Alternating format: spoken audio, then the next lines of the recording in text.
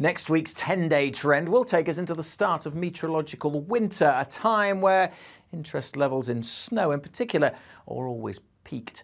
This week's 10-day trend does feature the polar vortex, but there's not much to get excited about for the snowmantics at this stage. It's really a case of more of the same, with low pressure systems continuing to bring spells of wet and windy weather in from the Atlantic. Let's run through the next 5 or 6 days of the pressure chart. You can see one low bringing wet and windy weather for the next couple of days. Another one follows on behind for the weekend. Notice how these weather fronts and the low pressure systems, though, kind of arrive at the UK and then just kind of grind to a halt. There's a reason for that. It's because there's a big area of high pressure across Scandinavia. This blocking area of high pressure means these lows are being driven in and then they kind of bump up against that high and kind of just grind to a halt. It means that the weather systems just slow down and continue to bring us some wet and windy weather without kind of zipping through because of that blocking high, which will be in place certainly into the first part of next week, if not beyond. Okay, let's rewind the clock and put a little bit of detail on the next few days. This first low arriving at the moment, bringing some wet and windy weather across the south. It then kind of bumps up against the high pressure and, if anything, moves back on itself, lingering across northern Britain in particular during Thursday with strong winds from the North Sea and plenty of rain. We do have Met Office warnings in place covering us right the way through into Friday. There could be some flooding, certainly a lot of rain expected when that rain starts across parts of eastern Scotland and northern England, especially over the hills, but even at low levels we could see quite a bit. Now, that low pressure system does linger into Friday across the north, but then we have a little bump in the isobars, a brief gap, something of a respite. So certainly parts of the southwest looking drier on Friday. And that drier and clearer weather will then manifest itself in a pretty chilly night on Friday night. Saturday morning's temperatures, well, we are likely to see a frost across Northern Ireland, Wales and parts of southern England too, something we haven't seen of late. It depends on the exact position of those weather fronts as to how much cloud we see across northern and eastern areas. That should keep the temperatures up here.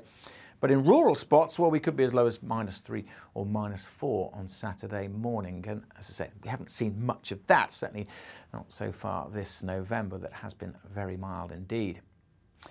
So then what happens on Saturday? That little ridge of high pressure will bring many places a fine day. That weather front hasn't fully cleared from the northeast, and then the next one comes swinging in, bringing a spell of rain across the country. Most of that will be on Saturday night, and that'll be followed by blustery showers. Quite a few isobars on the chart there. So the weekends can be summed up as a chilly start.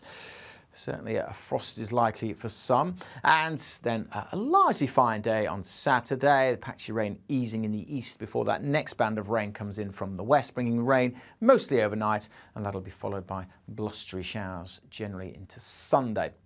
What about beyond that and into next week? Well, as we've already seen, low pressure systems will continue to swing in. But for a broader picture, let's head initially over to the United States, see what's going on here. We've had cold air drifting southwards, and another injection of colder air from Canada down further south across the United States is going to inject energy into the jet stream. This is something we saw last week, actually, with this warm tropical air just off the east coast, the cold air driving south, and it's the contrast between the cold and the warm that energizes the jet stream, gives it an injection, and that's what we see here through Friday and into the weekend. A powerful jet stream developing over the Atlantic and dragging those areas of low pressure towards the UK before kind of weakening off as it heads towards the near continent. And that's why we've got that pattern set up of low pressure systems coming in and then kind of fizzling out into the North Sea. But this active jet stream will remain pretty intense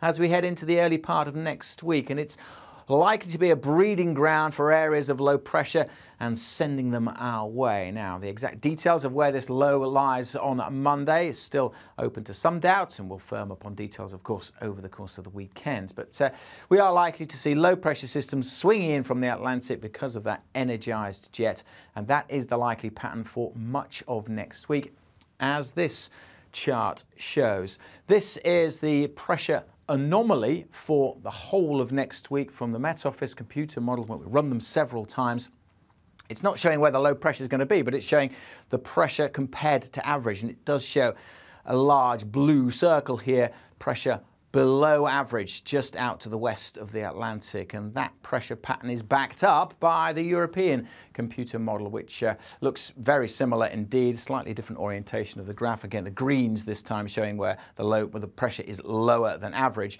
and still also showing a pressure anomaly of higher than usual pressure across Scandinavia. So this is the most likely setup through next week. Low pressure systems coming in from the west, and if this is the pressure pattern, then the wind direction coming in from the west or the southwest means that that's going to bring in moisture from the Atlantic and reasonably mild air at times, and we'll continue to have that pattern of the lows bumping up against that area of high pressure across Scandinavia. What does that mean for our weather? Well, it means a continuation of the same, with spells of wet and windy weather swinging in. There will be briefer, drier interludes in between, and generally mild with that kind of wind direction, but it is getting into the latter part of November and cold air isn't too far away, so depending on the exact orientation of those lows, we could at times tap into some slightly colder air, but generally the mild November looks like continuing. Why are we stuck in this spell of wet and windy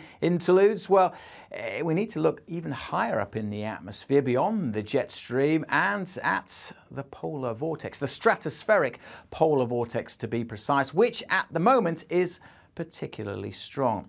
Now, the polar vortex is something that sets up every autumn above the North Pole. We're looking down here on the North Pole, and these are the pressure lines way up in the stratosphere, and you can see that this week there's a strong circulation there. The polar vortex is particularly strong at the moment. When the polar vortex weakens during the winter months, that can indicate that the UK may turn colder. It can be an indication, for example, of seeing a beast from the east, but that doesn't look like happening at the moment. The polar vortex is particularly strong, and when it's strong, when the wind's going around high up in the atmosphere, the North Pole in this direction, it generally reinforces what's going on a little lower down and reinforces the jet stream, keeping our weather coming in from the Atlantic and keeping things generally wetter and windier. And the projections looking further ahead don't suggest any weakening in the polar vortex. These are the dates going along the bottom into the first part of December, and the polar vortex looks like staying pretty strong. If anything, signs that it may start to strengthen further as we head through that last week in November. So no real sign of our weather patterns changing significantly. Of course, there can still be colder interludes, but the general trend is for the stratospheric polar vortex to remain strong, if anything getting stronger, and that is more likely than not to lead to further spells of wet and windy weather across the UK. As always, for the day-to-day details, make sure you're following the Met Office, and we will keep you updated.